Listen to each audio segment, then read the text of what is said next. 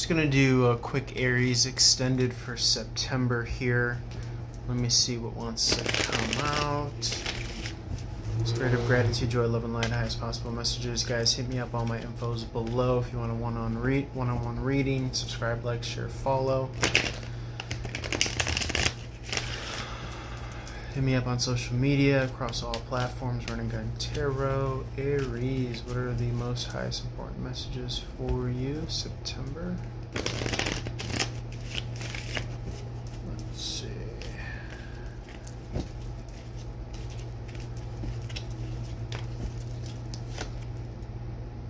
Okay, this is wish fulfillment.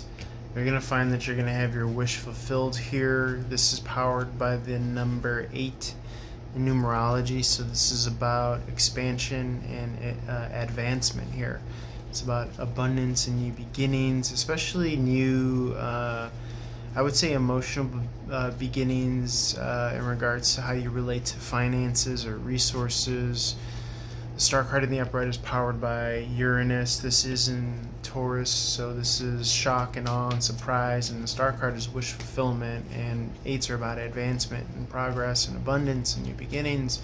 So I say that this is going to be a very solid, strong, and powerful, almost life-changing month for you, Aries. You're really kind of showing mastery and perfection over yourself in regards to your spiritual identity versus your kind of man-made or conditioned identity. Maybe at times you felt like you were disempowered with the Emperor in reverse, lack of stability on the home front in regards to finances with the Queen of Pentacles in reverse, but you're leaving low vibrational toxic energies with the Devil card in reverse. The 3 of Wands in reverse. This is feeling as if an opportunity was not on the table, but again, you kind of held strong and steadfast with the 6 of Wands in reverse. This is a moral victory, a personal victory.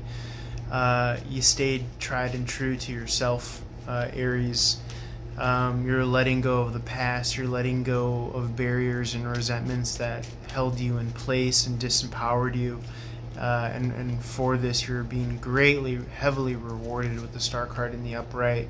You've zigged and zagged continuously, avoiding and making stepping stones really out of any and all obstacles that Grace has placed in front of you. But she's done that accordingly so as to help your advancement and development. There's been issues toggling back and forth with your mind getting in the way of your love, whether it be yours or your partner's, but you've avoided any disaster that could come from that, and you're ready to clear out this chapter and cycle of working harder instead of smarter. It's actually been leading to dissatisfaction here with the 10 of Cups, maybe over-promising, maybe being emotionally dependent. Okay, you're fighting one battle behind your back while you're trying to grow in your money tree with the 7 of Pentacles in the upright.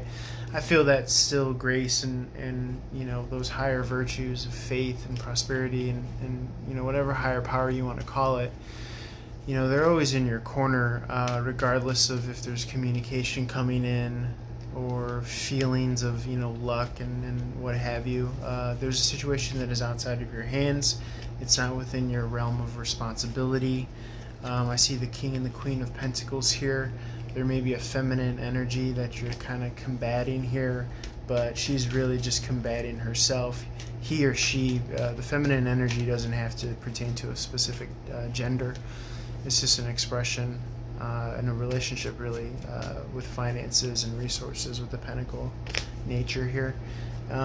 You're showing up as more of the masculine, stable, secure.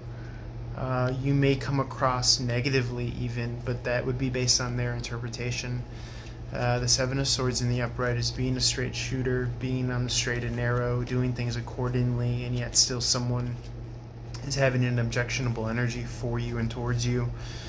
Maybe you've communicated offers and semblances of peace trees here, but to no avail.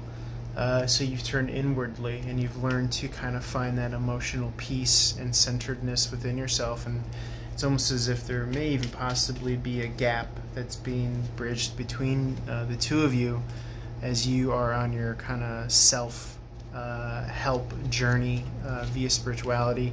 Sitting here as the high priestess in the upright, the objective removed observer, not taking anything personally, being able to witness disasters, powder keg blow-ups, and being able to learn from those exchanges.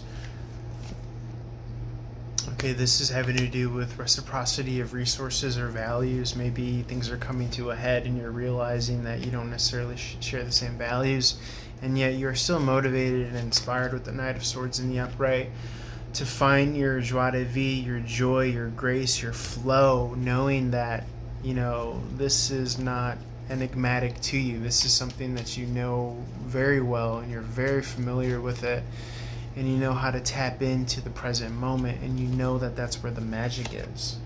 Okay, second and third chances here. This is also an evaluation from that higher power, and you actually seeing the on the ground results and rewards as a result of you sticking to you know what you know and feel and understand, and what you've accumulated over lifetimes of experience. Or the Judgment in the upright is putting all the fragmented pieces together and really making a work of art out of it, a stained glass window out of it.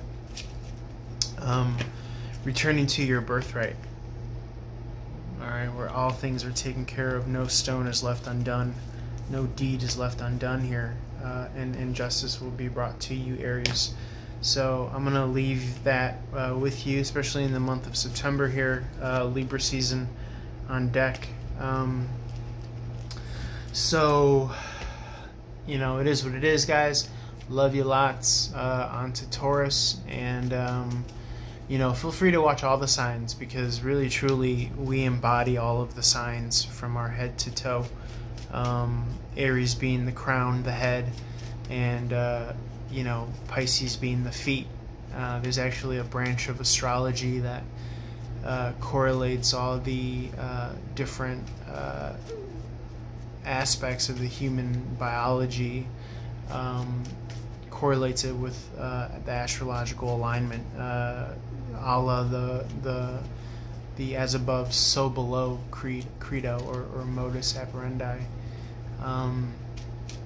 So all of the astrological signs are reflected in our biology, so you're going to get a gem, you're going to get something to take away, or even if it's just for entertainment purposes, there's going to be something for you in each and every one of the readings, so I advise to watch all of them. Like, share, follow. You guys help grow the channel, reach out for one-on-one reading, and you know, I'm feeling good, I'm feeling better than ever in regards to, you know, this occupation and my ability as a reader, and you know, sky's the limit for us. So you know, reach out to your boy, even if you just want to do you know, a reading without the tarot cards, and you know, spiritual psychological help. I'm here for that as well. Appreciate your viewership, and enjoy. Love you guys. Peace.